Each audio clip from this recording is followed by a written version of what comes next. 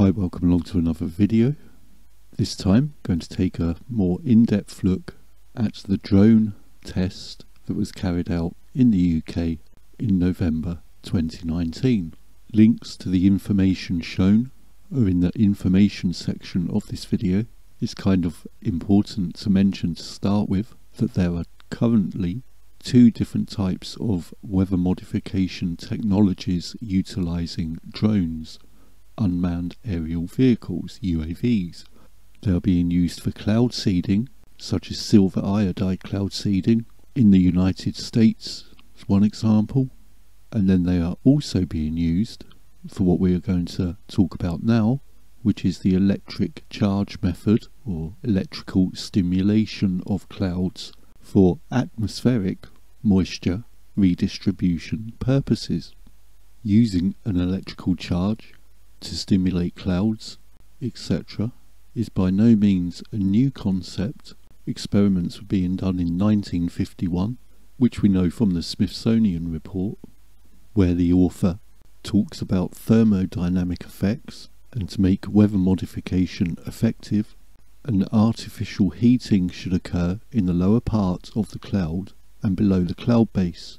We've seen the progression into the late 1980s with the Eastland patent for ionospheric heaters, sky heaters in simple terms, also known as HAARP facilities, which, as you know, exist in China, Australia, India, Peru, Brazil, Gakona, Alaska, and also near Aberystwyth in Wales in the United Kingdom.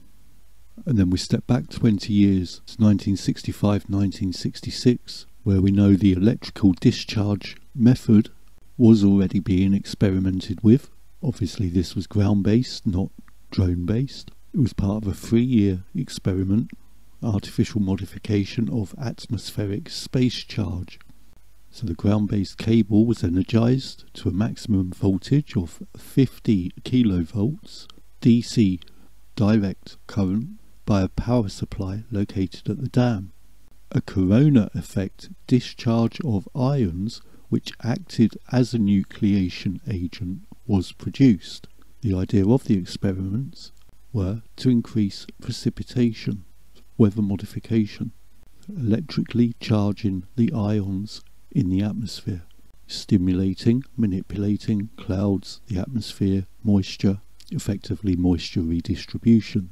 So back up to 2021, January 2021, paper published online, demonstration of a remotely piloted atmospheric measurement and charge release platform for geoengineering. And from the abstract, artificial charge release is an unexplored potential geoengineering technique for modifying fogs, clouds and rainfall. I hope that helps people correlate that there is no difference between geoengineering and weather modification. It's one and the same thing. It's weather modification. It's all weather modification. Doesn't matter what name is given to it. So the flights were performed at the University of Bristol's Fenswood Farm, Long Ashton, United Kingdom. 2 flights were conducted on the 29th of November 2019. This is a good point to remember that this is a proof of concept test.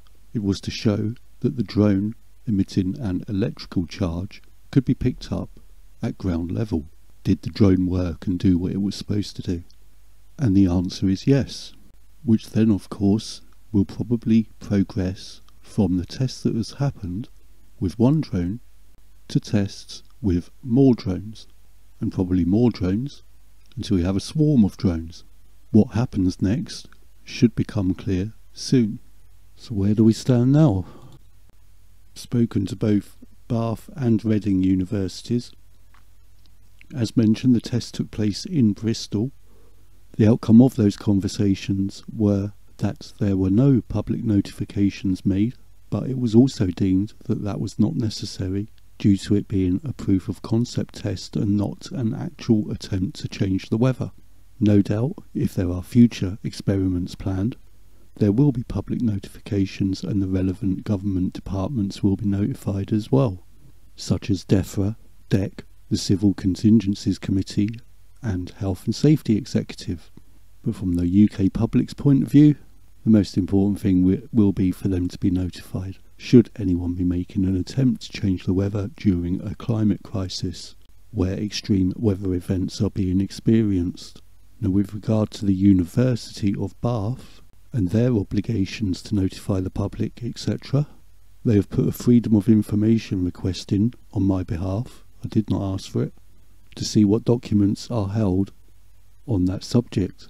But obviously in the future, any UK experiments, that will be on the University of Reading and of course the project lead to make sure all public notifications happen. I have asked about future UK experiments, but I haven't received an answer yet. I'll let you know as soon as I do, as they have been quite chatty up till I asked that. In the meantime, look after yourselves, take care, and see you next time.